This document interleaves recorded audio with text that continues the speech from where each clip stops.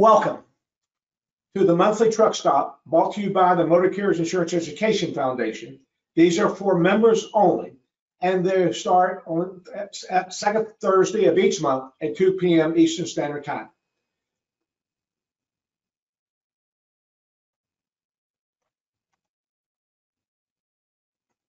These webinars presented as industry updates for information purposes only and do not qualify state CE credit. We do have numbers of programs that do qualify for state CE credit, so visit our website if you need state CE credit. If you have any questions, type them in the chat window. They'll be answered as time allows, or usually by email afterwards. If you experience any audio problems, then please call our office at 800-741-484 or type in the chat window and we'll try to correct those things as soon as possible. Cargo liability and role of insurer. Recent developments. When you win a court case, when a lawyer wins a court case, you try to publish this, and I think that our friend firm Jay Taylor, who's often, and Christina Johnson, who's a partner in that firm, won a good case talking about the cargo and particularly damage and things that involve human consumption that makes things a little differently. So we asked her today to not only explain this court case, but maybe help me explore some things that will help us look at not only coverage, but when something happens to inform our driver to take certain actions. Good morning or good afternoon, excuse me. My time frame doesn't work here. How are you? And give them a couple minutes about you and all, and then we'll take over this, okay? All right, thank you very much, Tommy. I'm Kristen Johnson. I'm a partner at Taylor Johnson and work on our dispute resolution litigation practice. We had a very long, 3-year-long case that I'm here to talk to you about today. But before I get into that, just wanted to give you a little bit of background about what I do at the firm. If it is a dispute, if it goes to court, arbitration, mediation, negotiation, and even settlement discussions, that usually lands on my desk at the firm. A large portion of my practice is specific to freight and cargo claims.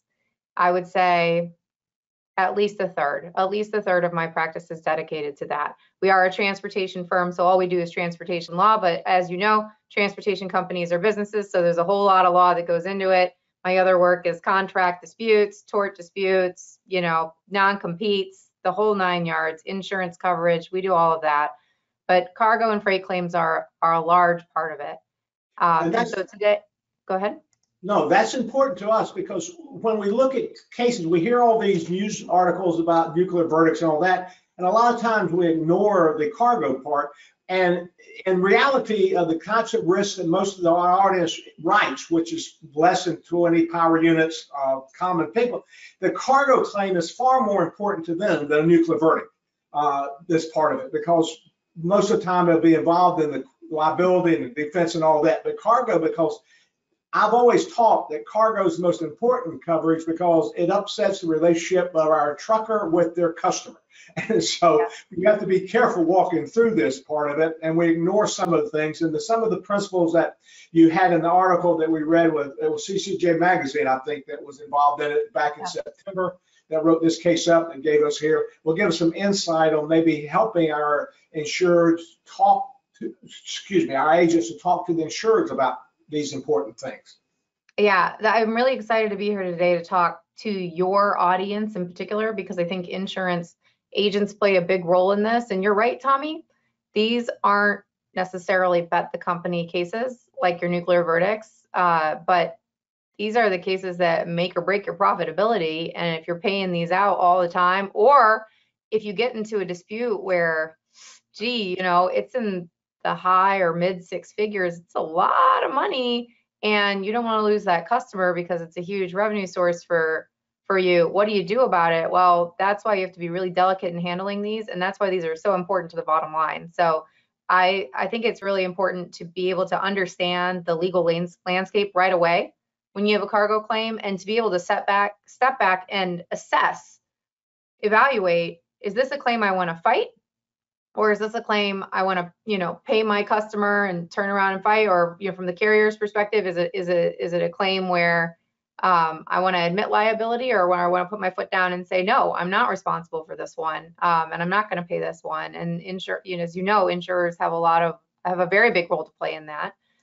All right, let me move the slides forward. Here are the 4 most common cargo liability scenarios that I face in my practice. One is where the cargo is damaged in transit or there's an accident. Pretty common. That was the situation here. It wasn't an accident, but it was purportedly damaged in transit. And I'll get into the facts of this case because it's really important to understand the facts. I'll get into those in just a second, but I'm just giving you an overview of like when you might have cargo liability issues come up. It can be upon rejection by a receiver for any reasons. Maybe it was damaged in transit, the receiver sees that and they say, nope, I'm not accepting it. It could be latent damage where it's uncovered after the fact. I had a copper case recently where it was accepted by the receiver, and they opened up the boxes and it looked like the boxes that contained copper got wet in transit, and so the copper was very seriously damaged in transit, but you couldn't see it until you opened the boxes, which had dried at that point, interestingly. And then lost and stolen cargo, deal with that a lot. When I get calls, usually it's way after the fact. I always like to say, call your lawyer early. If you can, if you have a good relationship with Transportation Counsel and you think it's a sticky situation and you're not quite sure what to do about it, you're deciding whether to reject the claim or pay out the claim, but you're really not certain about who is responsible for it, I would say, get on the phone and talk to a lawyer about it for a little bit, because you might be surprised. I think this case I'm going to cover will surprise a lot of you. And so I want you to hear the facts of this case to understand how, gee, maybe I have an analogous situation. Maybe I should find out actually who is responsible for the damaged cargo. I'll tell you one thing, it's not always the carrier. And the carrier can be responsible. The carrier is often responsible. There is a legal scheme, as you all have heard probably way too many times. The Carmack Amendment puts the responsibility for cargo damage liability on the carrier most of the time, but not all of the time. So that is a big question, is who is responsible for this? Let me make a suggestion here. Sometimes this gets to the agent, because what happens is the insurance companies get involved in, and they have either a reservation rights letter or get involved in it. And so the trucker then calls the agent, because that's who is being pressured by the shipper is to pay, not the insurance company, but the broker or the shipper would do that. And so the agent calls up a lot of times for me, and we have referred a number of these to your firm that walk through that. But that's a good service that your firm has. Taylor Johnson has. I always got to put Jay's name first. Taylor Johnson has helped us in those areas, just to walk through these things, to give some at least counsel to at least let them know the lay of the land. And I think, and also you're absolutely right. A lot of people have heard about Carmack, and this is a great example of the Carmack case that's involved in it here. So go ahead. I just want to mention that you getting involved, at least giving thoughts about how to handle it or where to go with it, is important, and it's an important service that your firm has provided to members of the foundation. Yeah. Well, thank you. And we've seen so many of these. It doesn't take us very long to focus in on the issues. I mean, every situation is different. The one I'm going to cover is a really wacky situation, but we're so used to dealing with wacky situations that we can focus in on the issues quickly. And if there is a true question about who's responsible or what the amount of damages are, which is the number 2 call I receive, I can usually, if you give me the facts of your scenario and the shipping documents, it doesn't take more than an hour to go figure that out, at least from a preliminary assessment. But unfortunately, usually when I get the cargo claims, much time has passed.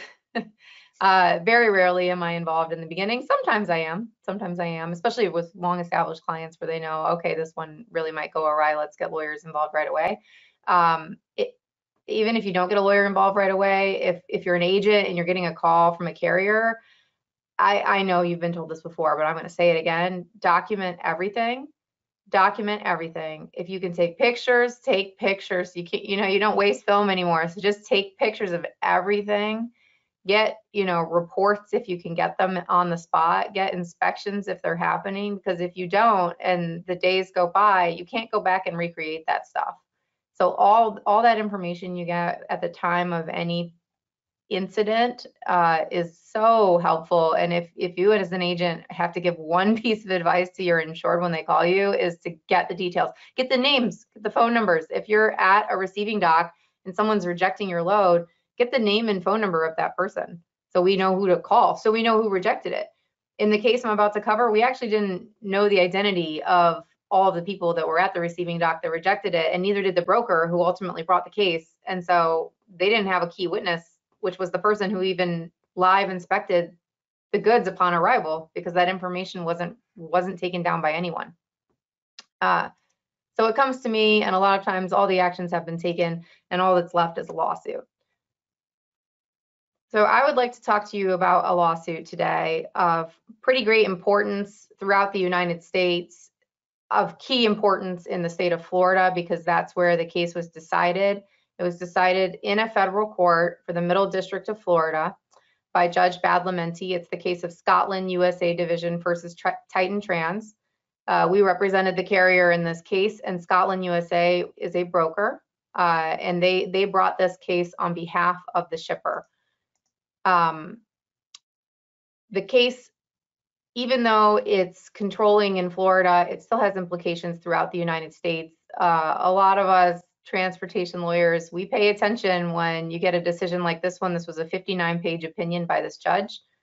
It was not small by any means, and it gave a lot of guidance. The judge really did an excellent job, in my view, of diving into the Carmack Amendment, to the exceptions of the Carmack Amendment, to a carrier and a broker's obligation to mitigate damages, and a whole slew of things that we kind of deal with on a daily basis. And so it's like it's a perfect case study in a nutshell. In this case, the basic details, let me actually move forward. Here we go. All right, so the players, because I'm going to drop some names, I want to make sure you know who I'm talking about. Motor carrier is Titan Trans. Shipper, the goods here is raw beef. It's beef trim that's in these large containers called combos. I'll get into that in a second. But the shipper was FPL Foods. It was shipping to Cargill, which is a meat processor, and the broker was Scotland USA. There was also a cargo insurer involved in this case that was assisting my client, and that we regularly worked with during the course of the case, and actually did a very good job handling the case at the outset. Very interestingly, the insurer's view on this, which was to deny coverage, they denied coverage pretty quickly, I think within about 30 days of the incident, and many of the reasons that the insurer cited for its denial ended up being ultimately what the court found 3 years later. That's good. Pretty good, yeah. Insurer doing a good job there. All right, the raw facts. I am going to have some beef-related humor in this presentation, because if you can't have fun, then what are you doing? So the raw facts on this one was that Titan Trans transported 21 combos of beef. Those are large cardboard corrugated board boxes that are open on top. There's slats on the bottom that interlock, and then there's plastic lining inside of that, and the beef is put into that lining. It was about 2 tons of beef per combo, and the trailer was loaded with 21 of those combos, which were staggered. Sounds kind of boring to know how it was loaded, but it actually turned out to be a key fact in this case, because the combos were loaded onto the trailer by the shipper, FPL. The driver backed up to the dock, and as many of you are probably familiar with, in a refrigerated and sanitary condition, the driver doesn't usually do anything with the loading. So the shipper took responsibility for this, put it all onto the trailer, and off the driver went.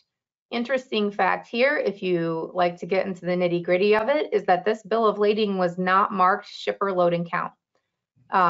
Very common in the industry to see that. I would say it's standard practice to see shipper load and count. And the one thing I would like to say to you is that it's not required that a bill of lading be marked shipper load and count for it to actually have been shipper load and count. what it comes down to is what in fact was true. I strongly recommend the drivers to write that down because it cannot hurt. And Yes. it gives a starting point to that part of it. And that way opens the question, what were you actually doing, driver? Well, I couldn't see. They wouldn't let me on the dock. I mean, you know, all these other kind of things. So it highlights that part and the very part of it. So even though it might not be a requirement because you boil down to the facts no matter what, whatever you write, you at least knowledge up front that I did not see it, because again, that's a part of CARMAC, is to prove that they received it in good condition, the driver. And the only way that I say that the shipper verifies that is when the driver signs the receipt. And so to make any kind of notation on the receipt that the driver did not know the condition or the count would be helpful in the long run. It's good they didn't have to do this because y'all did a great job walking around it. But I think you would agree with me, it would have helped. Or it would not have harmed, but probably have helped and taken, maybe saved you an hour or two that we didn't have to pay for later. Yeah, I say an hour or 10. We had we humor. You know, and the broker who brought the case did the same thing I would have done had I been in their shoes, which is argued, hey, it doesn't say shipper load and count, so it's not shipper load and count. And we had a whole litigation over that issue. And so it did become contentious.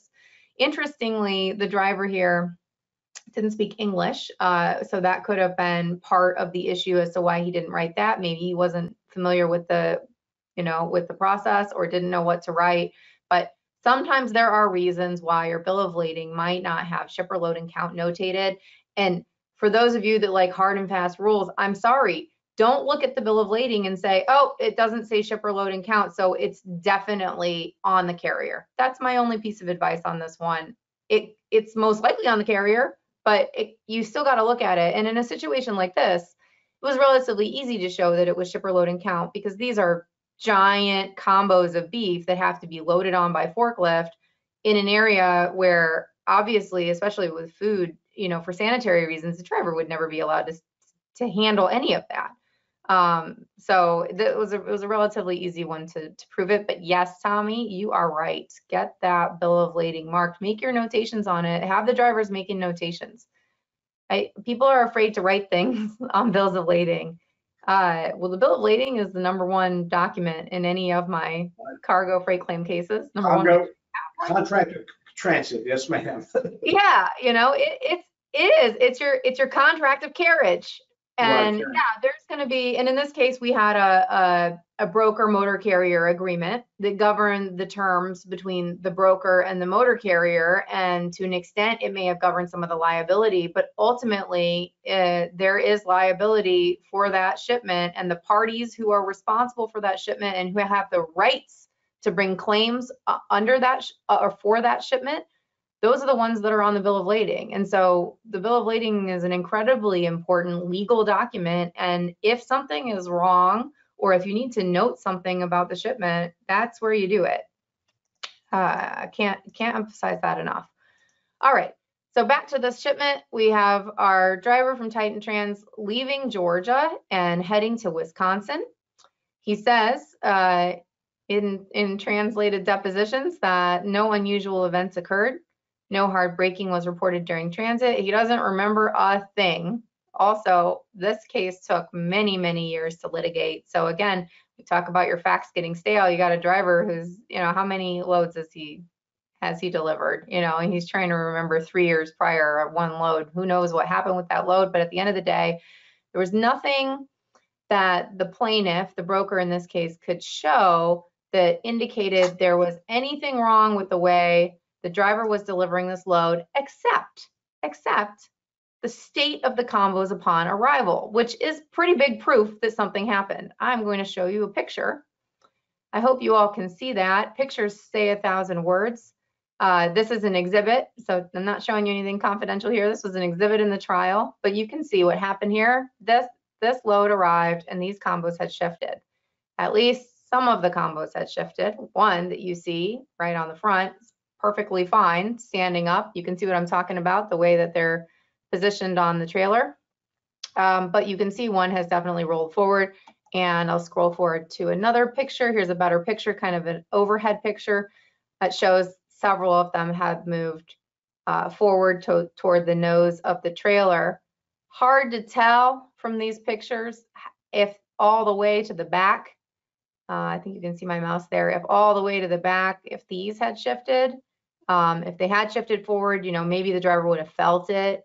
It was actually indicated by an expert on loading shipments like this into containers that it was very likely there was a gap at the nose of the trailer that contributed to these combos shifting forward, because there was space for them to shift forward. They weren't supporting one another. And so it's very possible there was a gap there. And we see that in the way that they look on arrival. Let me ask 2 questions I got here. First off, and some of the meat was exposed, right? No, we don't know. No inspection, no testimony. Oh, really? Okay. So just because of this happened is where they had a problem. The second part of it, you know, we have talked about these new apps now that are tucked on the trucks that show hard braking and curving and all this vent recorders and all that. If that was available, would that have hurt you if you showed something or helped you if that did not? Well, obviously something happened to cause these combos to tip forward, so I don't know if it would have helped me or hurt me. Frankly, someone had to apply some brake pressure at some time. Right. But I think the judge noted in his order, I'm pretty sure he noted this, simply because you have to push the brakes hard doesn't mean you did something negligent or that your driving was reckless. And so that came into play when and I'll get into it in a minute, when we talk about one of the exceptions to the Carmack Amendment.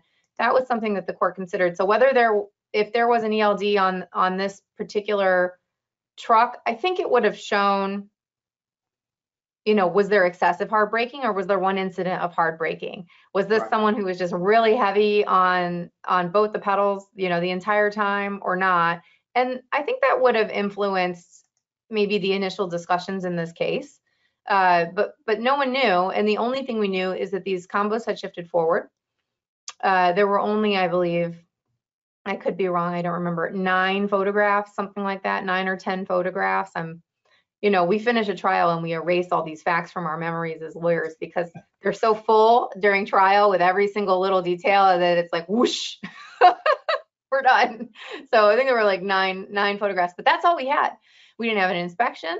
We didn't have any, you know, any pulping. We didn't have anyone observe leakage from these combos.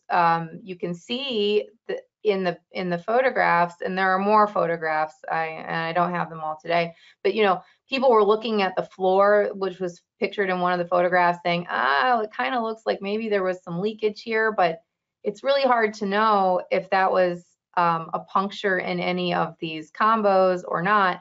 And at the end of the day, if you bring a lawsuit, if a broker or a shipper brings a lawsuit against a carrier, they have a basic burden of proof, which is they have to show that there was damage to the goods in order to recover under Carmack, which was a pretty key thing that this judge noted when he ultimately rendered his opinion in our favor. Because there wasn't a good inspection and all we had were a handful of photographs, the broker had a very difficult time proving their case because they didn't have anyone, not even a live witness. Like I said, they didn't know who was at the receiving dock who rejected this. So they didn't have a live witness to be able to say, well, I observed it, I could see puncture wounds, there was beef spilling out, all this stuff. Nothing. All they had was photographs. All right. So the timeline is kind of a fun one, and I'm bringing up this level of detail because as an insurance agent, if you're handling something like this and you get a call from your insured, you probably are going to find out, okay, what has happened and when has it happened? And in this particular case, we see that the combos were shifted upon arrival. Cargill looked at them, rejected them. And then what happens after that? And one of the things that's really important in this particular case is after a load has been rejected, whose responsibility is that? And in this case, the broker argued, well, it was the carrier's responsibility to continue to handle this meat. In fact, it was not. It was the broker's responsibility at that point in time. If the broker had re-tendered it to the carrier to bring back, maybe there was some more responsibility on the part of the carrier. But at that point, they would be accepting a shifted load of beef to bring back, not a beef, standing and in non-shifted condition. Whether it's in damaged condition is to be determined. But anyway, the timeline is really important in this one. So let me ask you a question. When you say broker, the same thing would happen if the shipper had, if you didn't have a broker deal directly with the shipper, either one, right?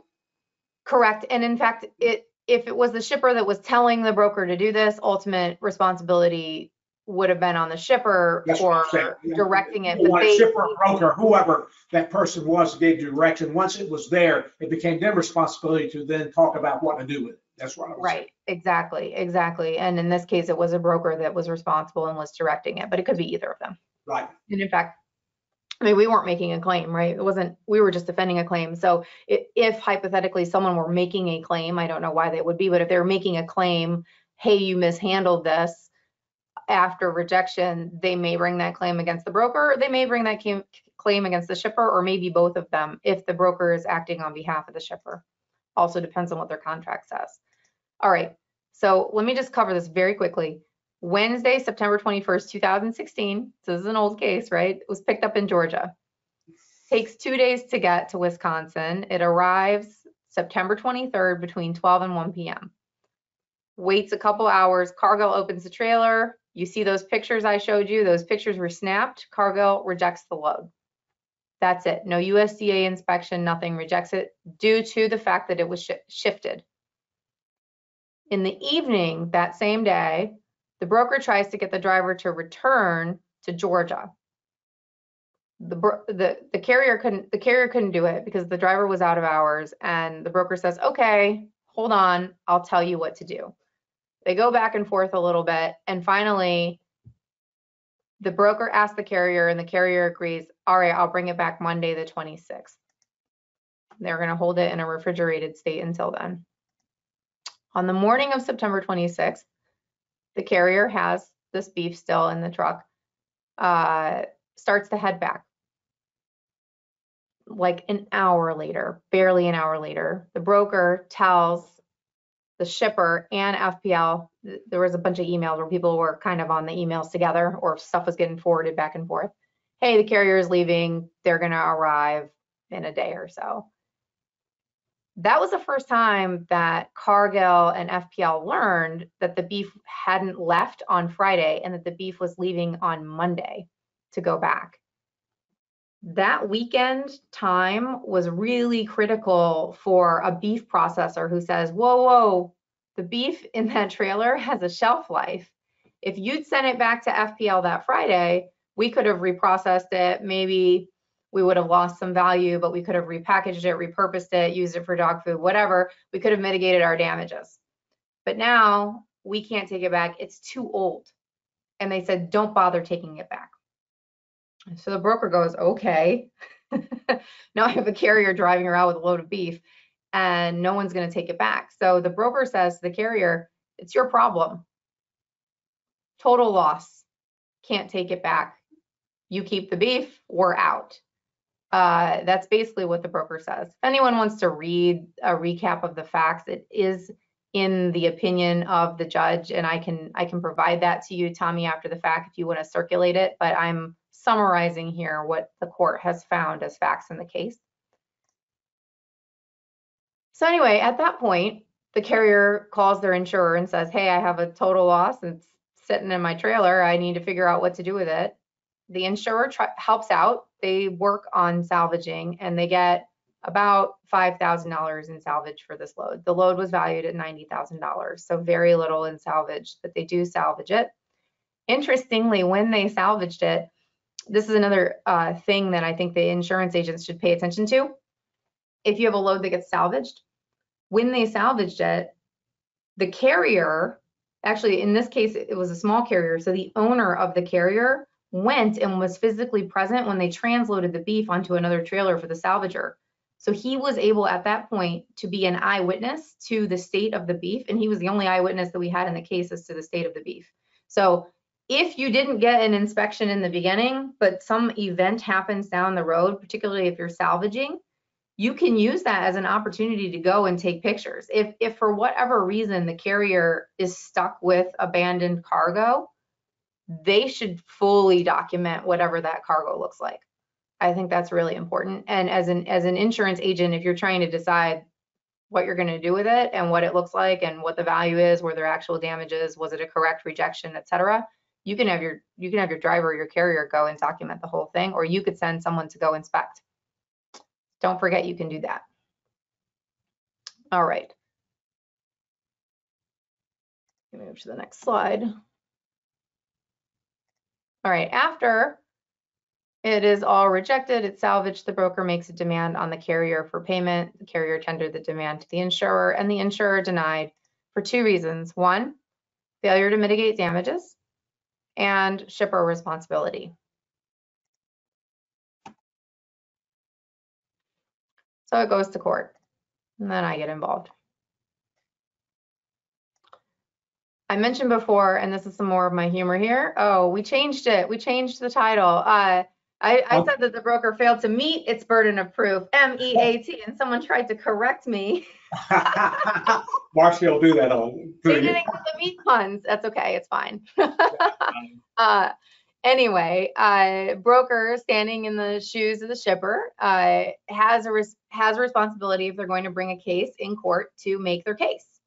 And obviously they brought a Carmack liability case. They also brought a breach of contract case. Generally speaking, if you're only talking about damage to goods and carrier liability, that is going to be governed by the Carmack Amendment and not by a broker-carrier agreement. It is possible in certain circumstances to argue that there were separate damages that were incurred due to a breach of a contract. That's something I look at a lot. But if you're just talking about payment for the underlying loss to goods, that's a Carmack Amendment claim. For the most part. Now, you all know there's exceptions, and food is one of those things, but in this case, this beef fell under Carmack. All right, so common scenario under the Carmack Amendment is that the carrier is liable. There are some exceptions though, and the exceptions can be either full relief from liability, which is where the shipper is responsible, which was a finding in this case, or it could be your liability is limited for some reason. Maybe there's a contract that has a limitation of liability provision. One thing we look at a lot for our insurance clients is we will look at layers of contracts. We will say, okay, you have an agreement with the broker. Maybe there's no limitation of liability in there. Maybe there is, but does the broker have an agreement with the shipper? Does that contain a limitation of liability? And for some reason, could that apply here? And there are a lot of situations where we can see limitations of liability flowing upstream and downstream. A lot of times shippers have tariffs or things published on their websites that say there's a limitation of liability for all shipments. And so oftentimes it can be the case that a carrier is the beneficiary of a limitation of liability in one of those contracts along the line. So that's something that I really like to look at, because that can be a hidden way to save a whole lot of money in a cargo claim. We make a suggestion, particularly when you get a load from a broker who has no idea in a lot of cases what things are worth, to at least put on there, I'm not responsible any more than what the limits you require me to have. Because even if you don't have enough limits, and even they require 100,000, if it's worth 150,000, the shipper of the motor carrier is still responsible for it without something like that. So we at least suggest that they put on there, I'm not responsible for more than what you asked me to insure it for. Yeah. And you can put that in your agreement with your broker. You can put on your bill of lading too. And if you have a question about it, I will say carriers are generally charged with responsibility of knowing about the freight that they're carrying. And so if there's a question when you go to pick up a load, you should find out what the weight is or what the declared value is, and make sure that if there were some sort of accident or loss to those goods, that you have the correct coverage for that, or don't take the load.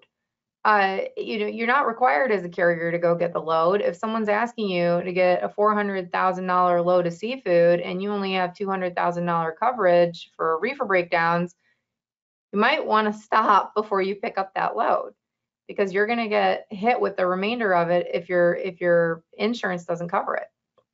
So it's pretty important to know if there's any limitation of liability anywhere along the way. I also will comment on this. Beware of battle of forms. Sometimes you have situations where there are more than one bill of lading, and one of the bills of lading may have a release in it or a limitation of liability.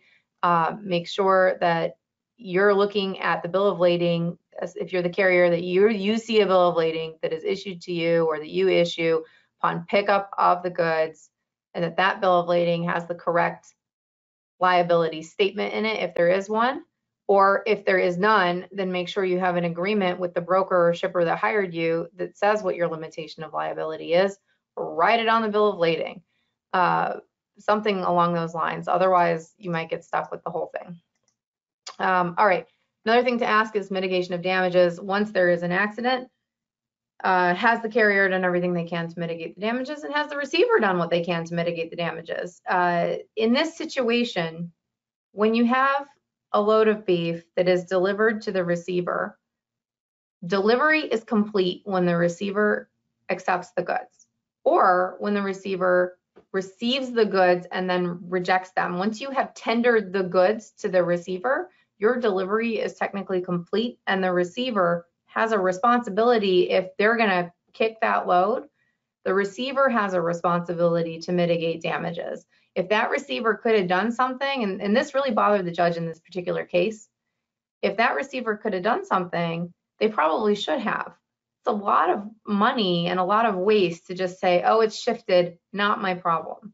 And a couple interesting things came up here, Tommy. We started talking about this before the show, but you know, one of the arguments that came up in the court case was, well, Food Safety Modernization Act, you see a bunch of beef that's arrived shifted like that, doesn't the receiver have some kind of responsibility under Food Safety Modernization to say no to that shipment? And I would caution receivers there, and you know, to the extent that insurance agents are looking at that, the Food Safety Modernization Act just says that you can't put contaminated food into the stream of commerce, and you need to, and there are some rules relating to transportation specifically. But it doesn't say if you guess that there might be contamination, that gives you grounds to take an action that in all contexts is unreasonable. And so, yeah, there might have been food safety modernization questions in this particular case, but if there wasn't an inspection, no USDA, you know, in this case, beef company, they have USDA inspector on site. He can come look at it. He or she can come look at it. You know, there's no inspection. There's no visuals of open bags. There's no visuals of punctures or of beef spilling out. There's no visuals of contamination.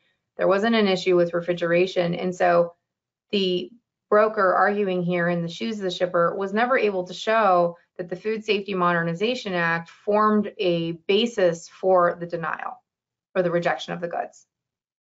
Does that make sense? Yeah, I was actually surprised on the pictures and what you just said. I thought when I first read the article you wrote, there could have been some meat that fell on one of them on the ground, and there was one or two things, but obviously they didn't even have that. in yeah, what the pictures you showed here. Yeah, there was a suspicion. Which I would think, you know, you could argue one of the combines were maybe damaged, but not all of them. But in this case, right. They didn't even have that. Right, and yeah, and if one of them had spilled open, well, what about the other 20? Right, yeah, that would be the argument here. But in this case, there wasn't even any of it. Right. They could have shown. And if you look at the way, we had to bring experts in to talk about them, but the way that these combos are structured, it's not a tight seal. So if one of those cardboard containers shifts forward, it's very possible that some kind of liquid could leak out, but that doesn't mean that contaminants have gone into the meat. Yes, right. That, you know, probably they're designed that way for air circulation, I don't know, or just ease of use when you're dealing with a forklift on receipt. But at the end of the day, you still have to show that you have a reasonable basis to believe that Food Safety Modernization Act would apply and would stop you from using that.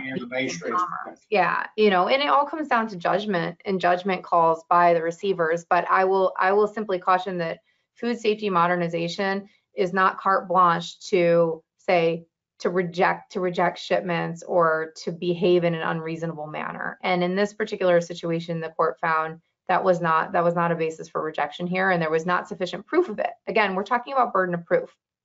When you're in a civil case, so when you're in a civil case, to meet your burden of proof, you just have to show greater than 51% chance. You don't have to show like beyond a reasonable doubt or anything like in those criminal cases. So this is what the court found, but every situation might be different, and people are going to argue one way or the other. So the other thing was on mitigation that we kind of just touched on a little bit, Tommy, is why would you reject the whole trailer full of beef when you can see at least one of them is standing up? I mean, if they're $4,500 a pop, right?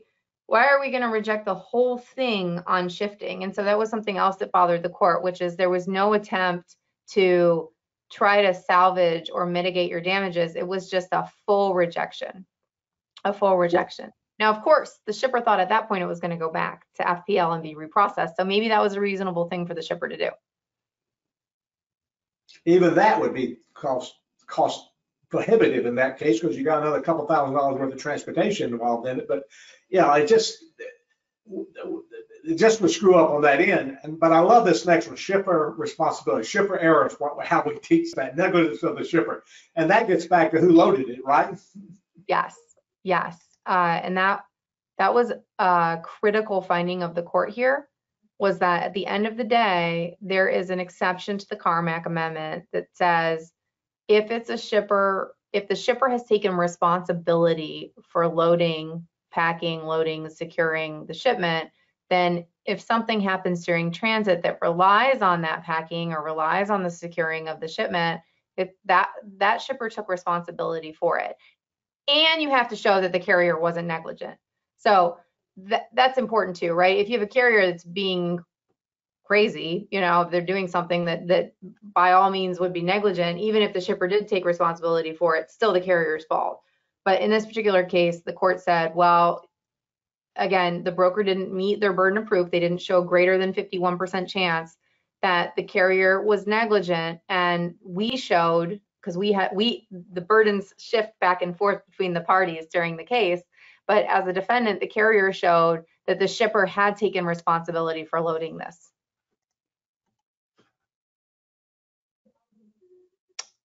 Kind of covered this already, but failure to prove your damages can be a fatal mistake. There was a failure to inspect here. There was no proof of actual damage. There was a question in the case of when the damage occurred, because was the damage due to the shifting of the beef, or was the damage due to that timeline I talked about where the shelf life of the beef became a critical issue after the broker did not have it sent back for several days? And what was the amount of damages? This is all something that the plaintiff in a cargo case has to show. Be very careful when the shipper loads and secures. If you mess with the bull, you could get the horns. Shippers can definitely be responsible. If a broker pays that claim to the shipper and turns around and brings the lawsuit, the broker's the one that's going to get stuck with that responsibility if they can't prove their case. And you handle enough brokers to know that a lot of times the broker is, to keep the shipper happy, will take that responsibility. And that leaves us a problem with the insurance part of this, because the owner of the property is who we have to deal with, because it's a legal liability contract. So in this case, I always start out, before you ever make any settlement discussion with a broker, you need to make sure the shipper has given that broker responsibility for that part and released you of liability for dealing with the broker. Sometimes you have that dual conflict. Yeah, absolutely. You want to make sure that if you settle out with the broker, you're actually settling out with everyone that could bring the claim. And I would say here, I make the point of never assume. I just mean never assume who's responsible. One thing that we noted about this case was that the broker took a really hardline stance. The carrier is responsible. The carrier is responsible for all of this, including what happened to the beef after the fact, after the rejection. And that was, I think, it turned out to be a wrong assumption on the part of the broker. the court found that the broker carried some level of responsibility here, and then the court held the broker to that level of responsibility. This goes into failing to mitigate damages. The broker actually made the situation worse because the broker was not aware of the shelf life issues. The carrier was also not aware of the shelf life issues, but it was ultimately the broker's responsibility, and faster action would have happened. The meat wasn't totally worthless when it arrived at Cargill, but it was rendered practically worthless by the time that the shipment started heading back toward Georgia. All right, takeaways. Everyone likes some takeaways, and I want to leave everyone with very practical advice. Number one, always determine the amount of loss or damage. I've seen plenty of situations, and by the way, I've been on both sides of this. You know, we work with a lot of insurers and we work with a lot of brokers, work with a lot of shippers, and you gotta look objectively at it. What is the actual amount of damage? One of the key mistakes in this case was assuming that it was a full loss when it arrived at Cargill in a shifted form. You made a comment earlier to me, or in your article that I read, that the broker didn't even know what the shipment was worth, how much damage that they were trying to claim. Yeah, the broker did not know at the time of receipt with Cargill how much damage had been incurred to that meat. And that's one of the Carmack pillars of responsibility, is they got to say what the damages are.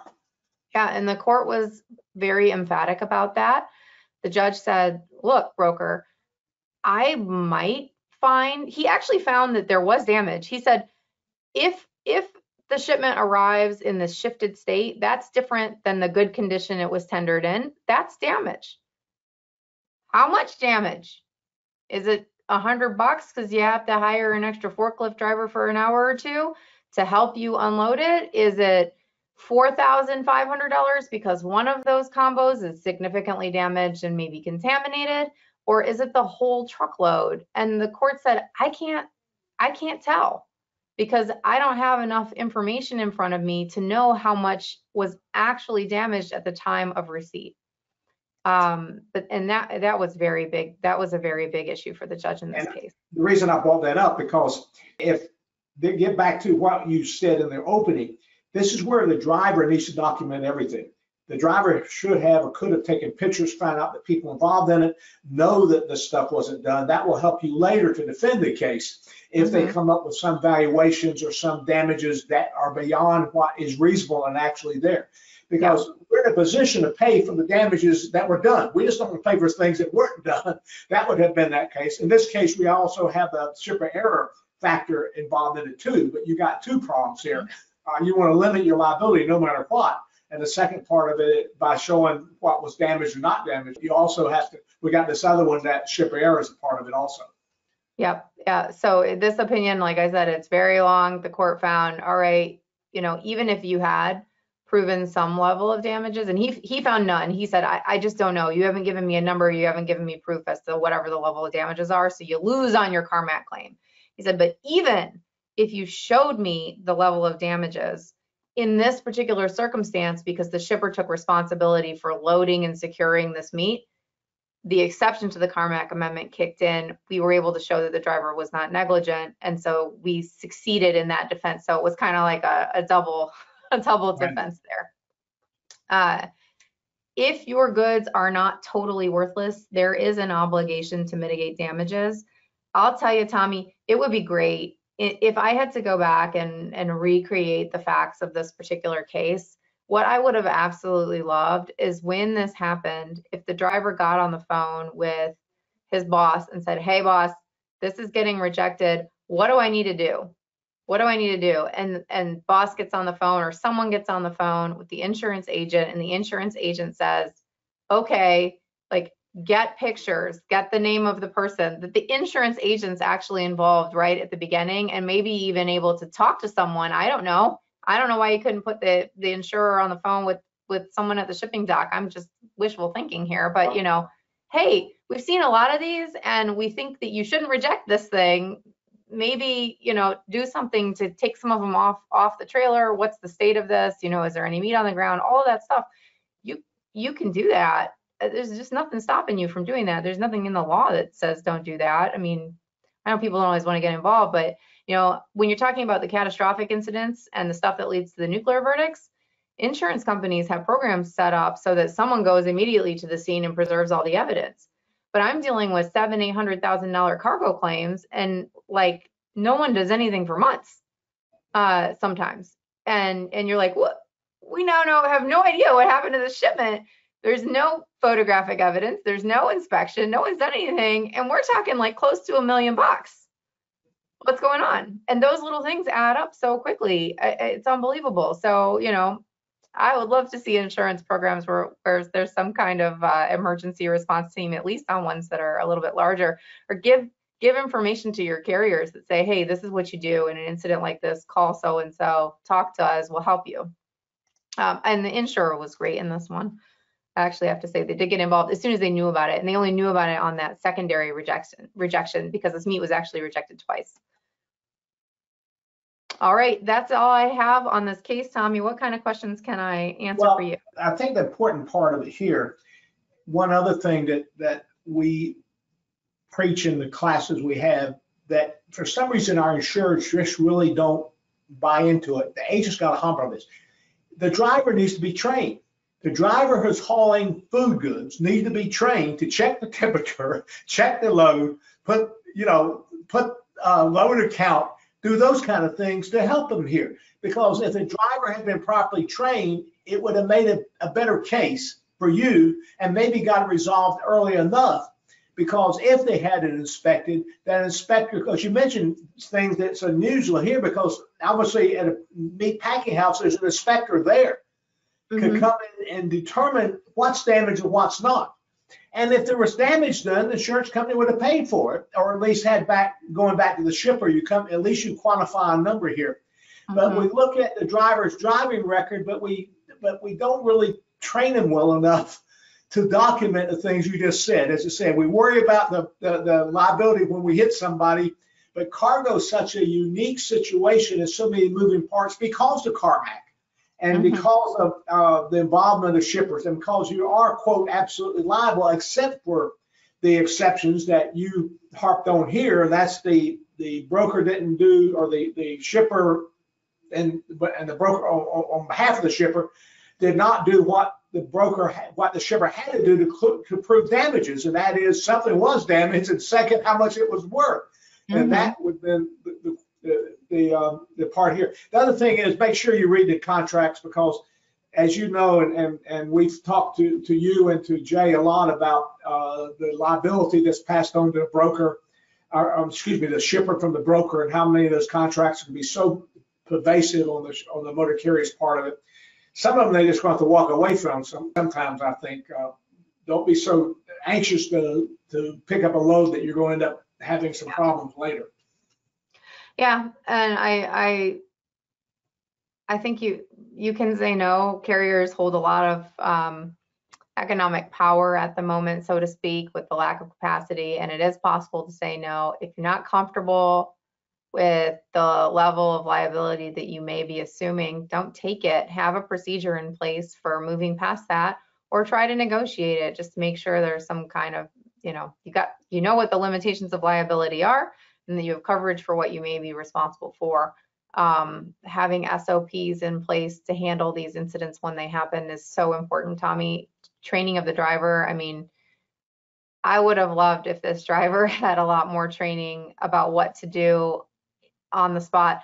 I don't want to cause drivers any trouble because they are so important and they have really hard jobs. And one of the difficulties that drivers face is, they might take beef one day, they might take something else the next day. They don't always know what they're taking, and the procedures might be different for different things. But you do generally know, when you have refrigerated items and there's a reefer problem, got the reefer download right away, all that stuff, like there can be procedures in place for it. And it's so incredibly helpful for the insurer in the long run. I love it when I see insurance companies and agents giving guidelines to their insureds on what to do, not just here's the claim number, but here's a meeting with your drivers that you can have every couple months to go over what to do in the event of an incident.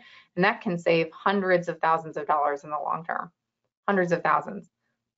We appreciate you giving us your time today. We appreciate the Taylor Johnson firm for all you do for the foundation. As you know, we've got a long relationship, and we look forward to many more of these informative situations where you can give us some real life examples of what happens when something happens to our insureds and how the policy might or might not respond and how we can end up with a better position. Thank you a lot. Be safe.